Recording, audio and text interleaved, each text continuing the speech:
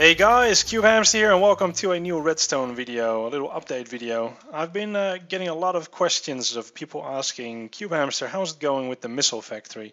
So I thought, why not do a little update video and show you guys what's up. Not much has changed for those that follow me on Twitch, follow my streams, but I understand that obviously not everyone can attend the streams. So for those people that are have missed out a little bit on the streams and are curious to see how far I've gotten with the missile factory, then this is the video for you. This thing has gotten quite big, and it is, technically done, but there's still more stuff that I would like to add. For those of you that are unfamiliar with this project, this is a factory that assembles slimeblock TNT missiles that automatically fly to, target, in the extension of the missile and then blow up. So what I'm going to be able to do now is I'm going to slow down the game a little bit. This is something because I'm running mods that allow me to slow down my game. Everything else you see is vanilla, let me just emphasize that. But I'm going to press this button, and what this will do is this will set in motion a sequence of events that will ultimately lead to the construction of a slimeblock TNT missile. So there's a whole bunch of how do you say, what's the word I'm looking for? Like conveyor belts, or cartridges is probably a better word. And these cartridges are kind of like combining TNT blocks with slime blocks, with redstone blocks, with pistons and stuff like that. Also literally assembling slime blocks in a certain configuration. Just due to being able to separate slime blocks from each other with certain mechanics. But yeah, all these things are combining, and eventually this is where the missile is going to get built. But all the other parts and stuff have to kind of be pushed into position. So this thing is going to get pushed forward now. You see this thing picking up pistons and stuff and getting pushed forward. There we go. And now it has to be moved up. Oh, careful not to press double jump. And then eventually, when this last piston gets pushed in from the back, we have created the engine of the cruiser missile. And this is basically station 1, and now this thing is flying by itself to station 2, where it will get stopped, and we'll start to add the trigger mechanism and a bunch of TNT. It's a little bit easier to see what's happening in this station, so I'm going to speed up the game a little bit. I'm going to go half speed. But yeah, this thing arrives here, the piston will stop it, and basically there's a very long timer that will allow for stuff to happen before it takes off again. And what you will see is glass blocks being placed, glass obviously instead of TNT in order to make sure that things don't accidentally ignite. But this TNT has to be set up in a certain configuration. So moving that in, moving the glass also in under specific circumstances. Now this TNT is too far forward, so we just push it back a little bit. But now there's a piston in the way there, that's not a good thing.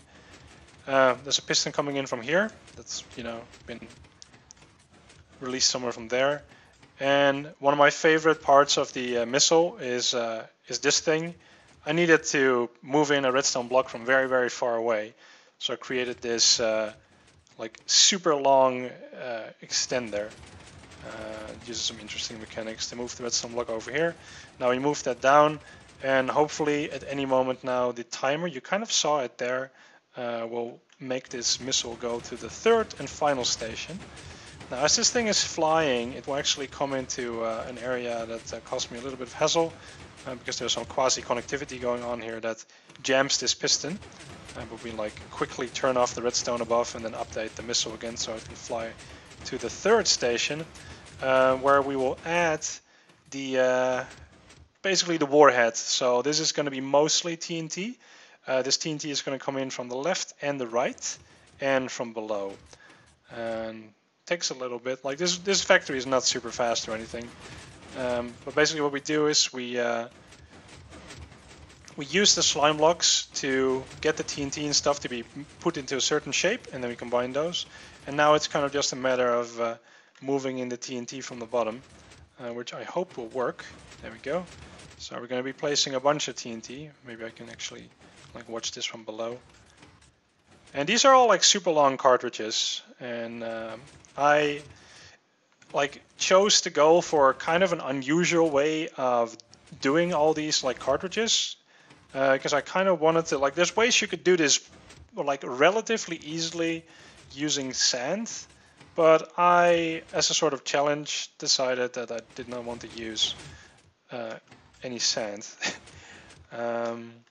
So like that's what I was going for. Now quickly move this out of the way because I need an air gap there, and then this double extender is going to get moved out of the way, and this thing will move towards the exit of the factory, where there's actually a door. This is not a door designed by me, but by Deco 200. It is like the fastest 4x4 door in the game. I think it's really cool.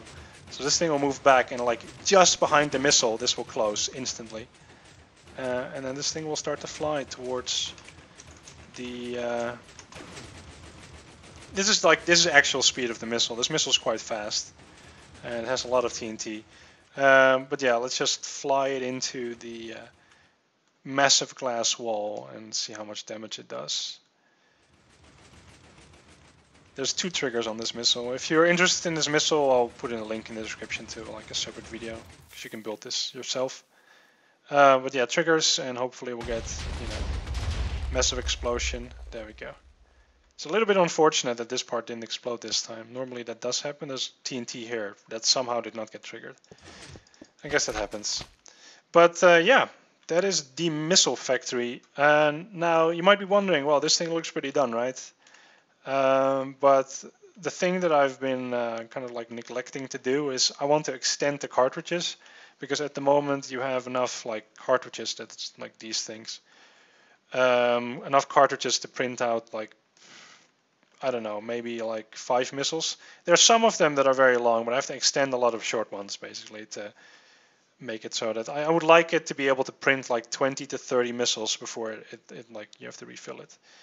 But I'm also interested in maybe perhaps like it doesn't feel like this is enough. I kind of want to see if I can maybe do something interesting. If you have suggestions for something that could add to this missile factory, then feel free to put them in the comments of this video.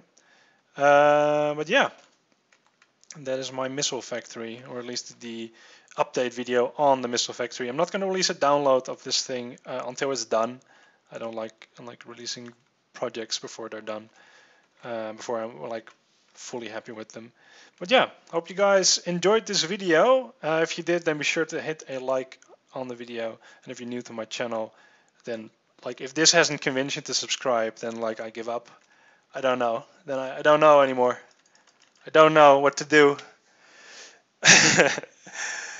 But yeah, guys, hope you enjoyed. Have a good day, and hopefully I'll see you in the next video. Bye bye.